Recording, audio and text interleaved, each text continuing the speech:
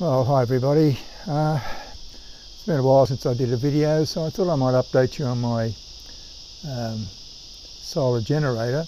I said in a previous video that I intended to put a DC charger on it.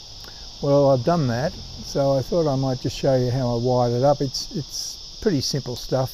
There's a lot of this information on YouTube, but mine might be a little bit different. Certainly the solar generator is. So just before I run through the wiring, I'll just show you my present setup and give you an idea of how I'm powering this DC charger.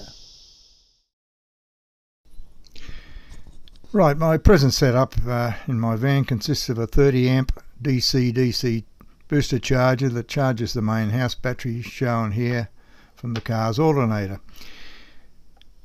Near the bottom left with the flashing light is the solar regulator, which controls the charging from the solar panels.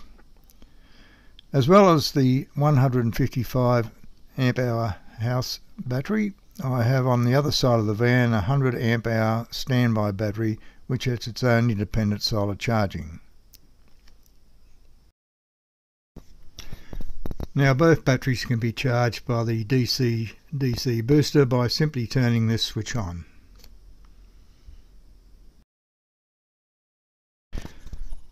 Now from the specs of the booster, it is capable of charging up to 400 amp hours size batteries, and if I connect to my main house battery, my standby battery and my 100 amp hour solar generator battery, the total amp hour capacity of the combined batteries would be 355 amp hours.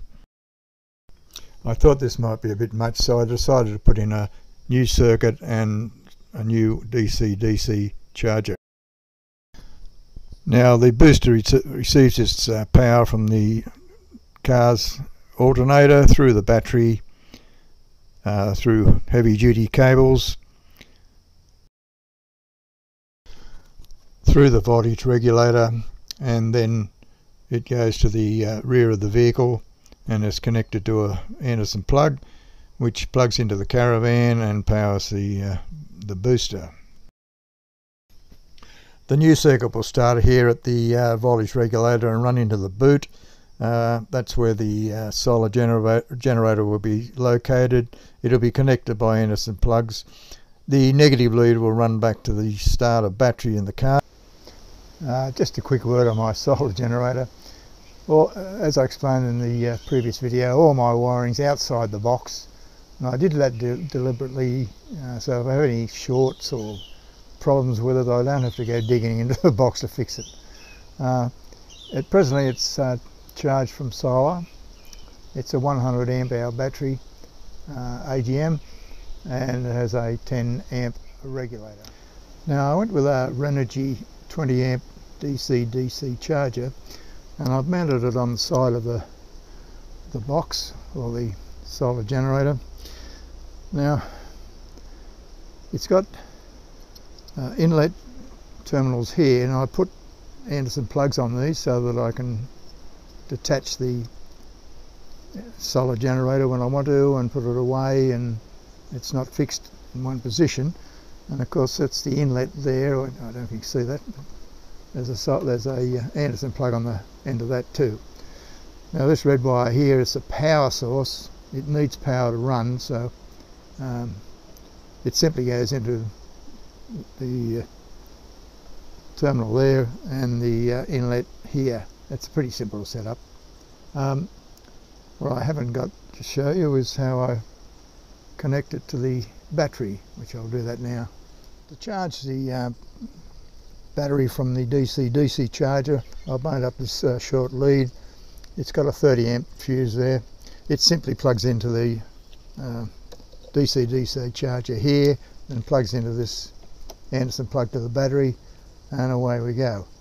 And of course I've got that lead, the circuit I put in at the back of the car, which will plug into the back of the DC charger, and hopefully it works. I haven't tried it yet, but I'll put it in the boot of the car and start her up and see how she goes and let you know. Now the battery's set up in its home at the boot of the car. what I need to now do is to connect it to the circuit I put in, which is here.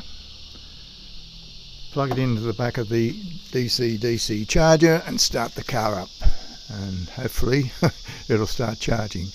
Mind you, the battery is fully charged, so it won't be putting too many amps in. So let's give it a go.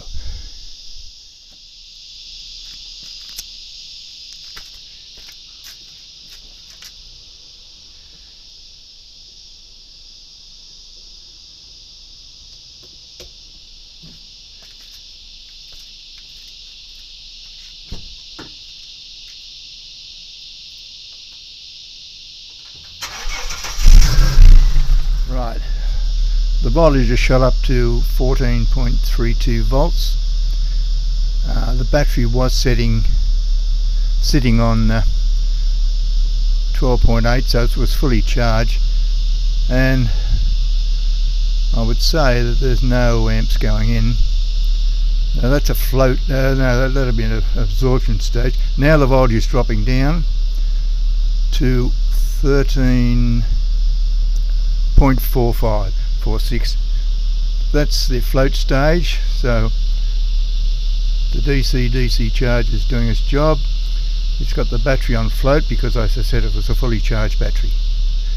Okay, well that's the end of the video for this. I don't think I'll be calling it a solar generator anymore. I think I'll just call it a battery box. So anyway, I hope you enjoyed the video, and it might have given you some ideas of if you're intending to do something like this. The only thing that I'm a bit concerned about is I've got the two circuits running off the same voltage regulator. I think it'll work. I won't be able to test the caravan booster out until I'm on the road because it's in storage at the moment. So I'll just play along with it, but I think it'll work. I can't see why two circuits can't run off the one voltage regulator. Anyway, thanks for watching. See you next time.